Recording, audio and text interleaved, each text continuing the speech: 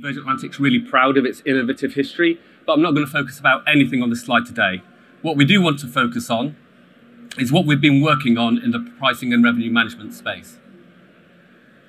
Now, if we rewind a little bit, the Virgin Atlantic setup for PRM is, I think, very standard.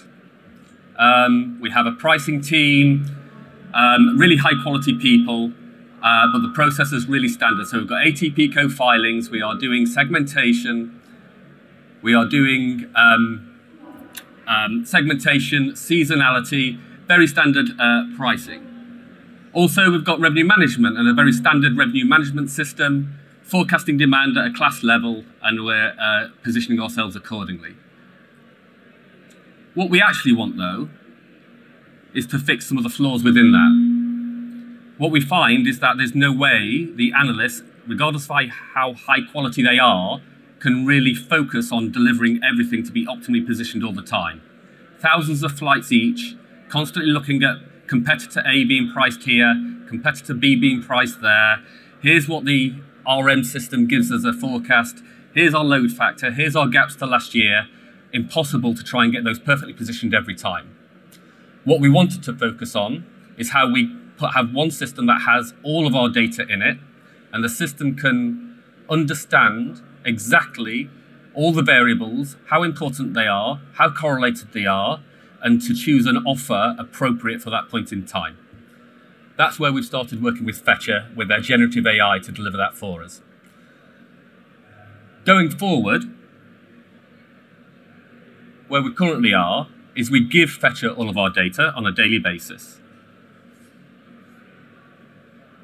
They take that data, put it into their generative AI, it kicks out offers, they go and file those offers on our behalf, overrule our own systems, and put them into market with no human intervention at all. So we've gone from very legacy-based analysts applying things to a system which is totally automated.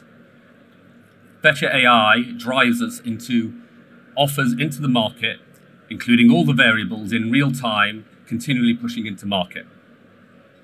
It's incredibly detailed, so we do it at a flight-by-flight level, cabin-by-cabin level for all of our points of sale.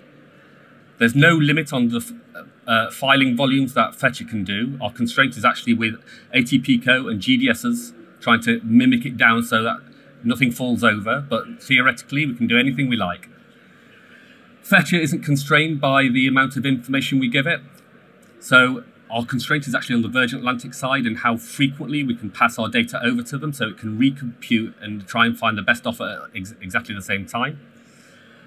Totally automated. Nobody has any intervention in this at all. So all of our data automatically gets passed over every single day. Fetcherr calculate the offer and put it into market with nobody looking at it. What we then do is have people at the end of the process focused on understanding exactly what the AI has done and finding a way to say, do we think that is crazy good, crazy bad, or something other? We have a reporting suite that Fetcherr developed for us so we can understand exactly, I think if you were in the session earlier from Uri and Yuval, you may have seen that. We get that. We've also got the explainability pieces where we can understand exactly the rationale for each of the offers moving.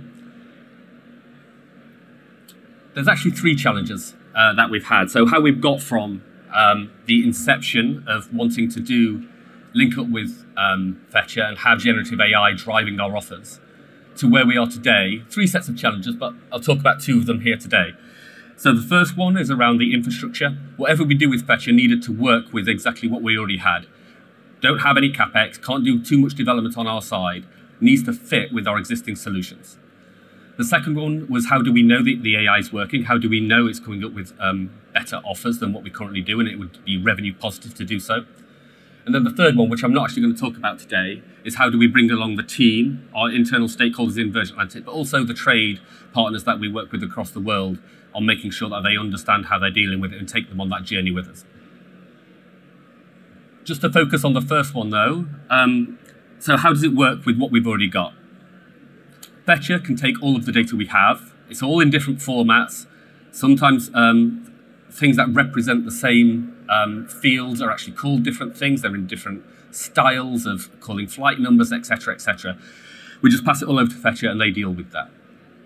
The second piece around having seamless integration. So again, needs to link with ATPCO, needs to link with our internal systems. Fetcherr needs to be able to build that for us, publish it for us with no human intervention and be able to do it totally independently. Needs to work with multiple databases, as mentioned, a lot of different stuff coming across in different formats. And then we are giving all of our feeds, so all of our infare, all of our booking information, all of our ticketing information, all of our ATPCO fares. Everything is being passed to Fetcherr, and so it doesn't matter about the amount of data within there. It needs to be absorbed and be part of the equation to go and create the offer. On the trust side, a few different elements on here. So one is around having explainability, and we'll come on more in a second on explainability about how we've got that working. We've also done A/B testing. So this is a kind of man versus machine, except the man element, woman element wasn't really people anyway. It was systems layered over with analysts doing manipulation, influencing, lots of other stuff on top of it, but it needed to beat our existing processes. Putting things into two different buckets allowed us to test whether the AI was actually driving incremental value. Gradual scaling, so we started off really small. Here's just a handful of flights to go and put the AI logic into and go and file our fares. But over time, we've given more and more and more data, more flights, more card control, more markets to Fetcherr to be able to go and do it up. So we've built it up over time so that we could buy into exactly what the offers being made was, and it wasn't doing us any revenue damage. It's cloud-based, so again, it fits in with our technology strategies and allows us to scale up really quickly. Then, if you were in the earlier session with Fetcherr, you'll have seen this. But here is the LLM that we're now looking at. So we're really proud of where we've got to today, going from, with very little technological development on Virgin Atlantic side, we've gone from having file fares through ATPCO, very traditional setup, into having generative AI offers live in market. But what we're really excited by is the next step. In conversations with Fetcherr, we've been talking about how we get better ability to understand exactly the glass box. How do we interrogate what's going on with the AI? How do we understand what it's doing and why it's doing it? They've developed with using some of the large language modules like ChatGPT for us to be able to have an interface where we can have conversation with the AI, ask it anything, get responses, understand exactly what it's doing and why it's doing it. And this can start off from the quite simple with what was our sales intakes on one given day, tell me about what the load factor is, some of the things that we already have in some of our existing reports. But we can build up and layer over with some of the more complex items. So move into, tell me what a competitor's pricing strategy has been, educate me on exactly how they've changed their inventory over time. Then we can broaden it out even further into strategic analysis over, have we got the right capacity on the market? Where else should we be thinking about progressing? And this becomes much more than a PRM tool and much more into a full commercial system that we can utilize to interpret all of our data that we've got together with exactly where the opportunities for development are. We think this is pretty groundbreaking.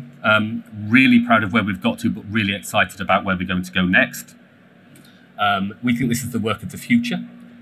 And to expand more on exactly what the next steps are, to delve into some of the magics behind it, I'll now hand over to Uri. Thank you, Chris. Hi, everyone. I am Uri Yerushalmi, Chief AI Officer and co-founder at Fetcherr. So as said before, we in Fetcherr, we specialize in generative AI in the market context. And currently, we are focused on leveraging algorithmic trading techniques to enhance revenue for airlines. And as such, we believe that to be able to do so, it's not enough to have cutting-edge AI technology. It's also very important to be able to seamlessly integrate that technology into airlines and to have zero-risk onboarding processes, all of that while respecting the existing frameworks at the airline. So we are proud to have had the chance to select airlines to work with that are true trailblazers, airlines that are willing to be at the forefront of innovation. And we have also chosen these airlines so that we will have a wide variety of categories of airlines to work with. Categories not only in the geographical sense, but also size-wise and cost-wise. Some of the airlines benefiting from our systems are represented here. So you may wonder about the applicability of generative AI in market context. We all know generative AI in the context of text or language, like in ChatGPT. Generative AI in the image context is well represented by Midjourney or DALL-E types of models. We have a similar approach, similar architecture of models, but with some type of a twist, where we generate some multidimensional representations of the anticipated market dynamics.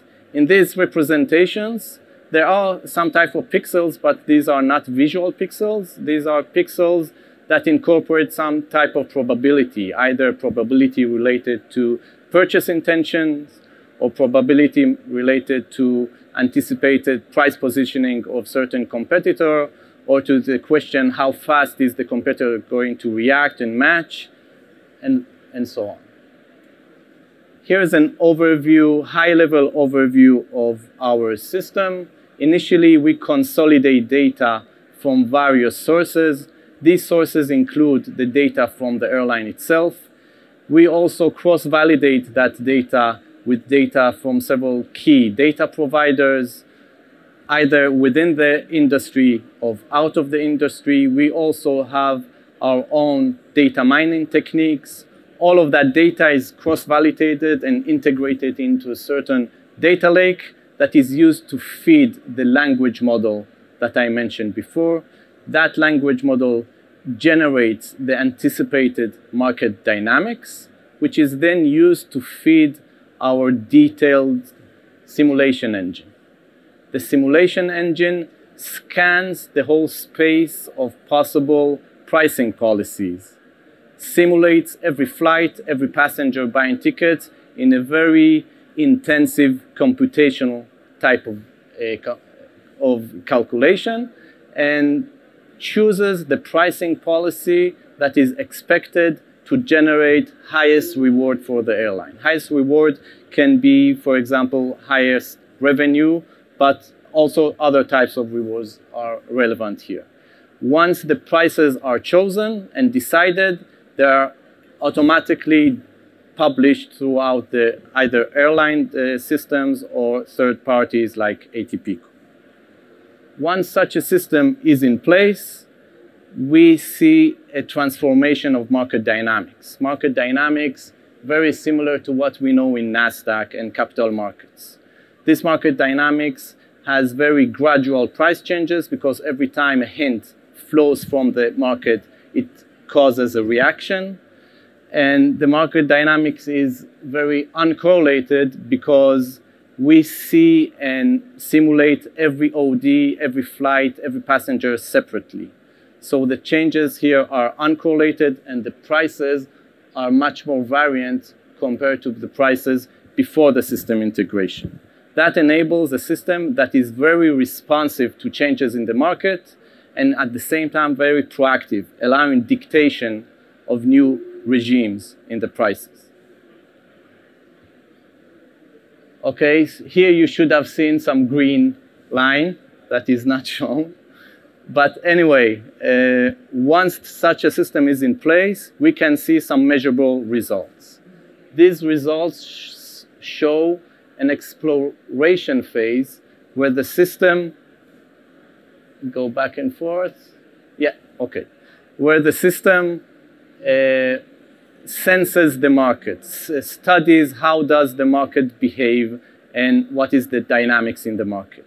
After the exploration phase is in place, we see an exploitation phase, the system exploiting the knowledge that it has generated from the airline. The exploitation shows a revenue uplift between 6 and 9%. That's based on pure A/B testing, where we are not comparing the revenue this year to last year. This A/B testing is much more scientific, where we are comparing the revenue in the lines, in the ODs, in the flights that we are managing to correlated flights that are not being managed by the system. And by that comparison, we can show a very much more accurate revenue uplift. Thank you for listening. For more information, we are at booth 1228. Thank you.